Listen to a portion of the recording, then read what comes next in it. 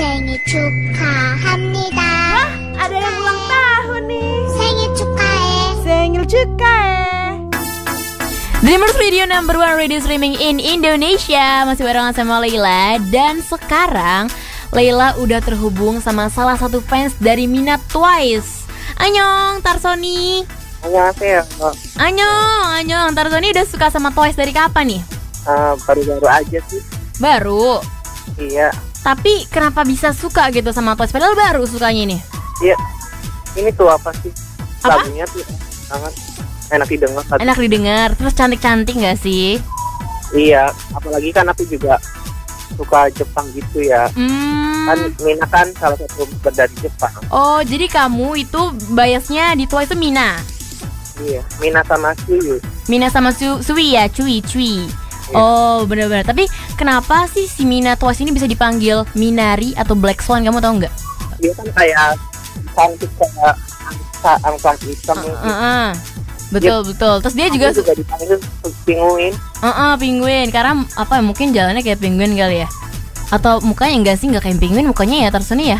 Tapi ada juga sih katanya sering dihajar efek boneka yang berbentuk penguin. Oh, tapi kayaknya dia dipanggil Black Swan juga gara-gara dia kan jago balet nggak sih? Iya. Iya kan? Tapi kamu paling suka Mina di shipper sama siapa di Twice? Oh, sama ini apa sih, sama Suyu ya? Sama Cui. Kenapa tuh? Iya. Kayak itu kayak visual tuh, sama satunya neon. Oh gitu, sama-sama cantik gitu ya. Visual lain. Visual line, oke. Tapi ini Tarsoni kan ada kabar kurang baik nih yang menimpa Mina. Oh, iya. Tahu kan yang dia digosipin, iya, gosipnya katanya sama si BM God7 kan. Tapi bener nggak sih ini sebenarnya mereka tuh pacaran menurut kamu? Aku sih dengar sih katanya udah dikonfirmasi sama agensinya. Tapi ya, sebagai fans ya dukung aja. mau mendukung, kan biasa banyak nih fans yang kayak kalau misalnya idolnya pacaran sama orang lain kayak nggak terima gitu. Tapi kamu terima aja ya? Yang penting Mina bahagia? Terima aja. Oh asik. Itu kan apa sih, kehidupan pribadi Mina kan. Betul. Fans kan harus mendukung aja. Bagus, berarti fans yang sehat ya Tarsoni ini ya. Iya dong. Bagus ya. Terus kan Twice bulan lalu baru aja comeback nih sama lagunya Knock Knock. Oh iya. Menurut kamu gimana nih konsep terbaru mereka kali ini? Bagus semuanya mah. Yang Knock Knock, yang baru. Suka nggak? Iya. Itu kan lanjutan konsep dari lagu Titi. Iya bagus. Bagus ya, tapi paling suka yang mana nih? Kan ada Knock Knock, Titi, terus Syarap, terus atau Like semuanya ya? Dari Syarap, I Like Oka. Kalau disuruh pilih satu, ada mau yang mana? Ini Titi. Titi, coba dong nyanyiin refnya. I'm like Titi. Asik. I'm like Titi. Mina gitu. Namuhe-nya mana? Ya. Namuhe. Asik. Oke, Tarsoni terakhir nih. Kasih ucapan dan wish kamu dong buat Mina dan juga Twice.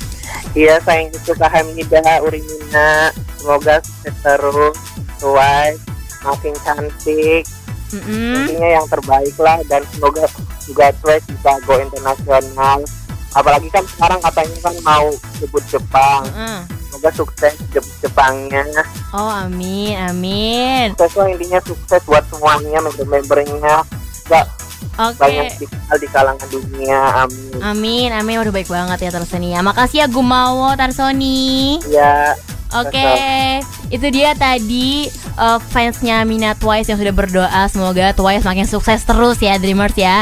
Dan Lela mau ngingetin lagi buat kamu, jangan lupa streaming terus cuma di dreamers.id, the number one radio streaming in Indonesia.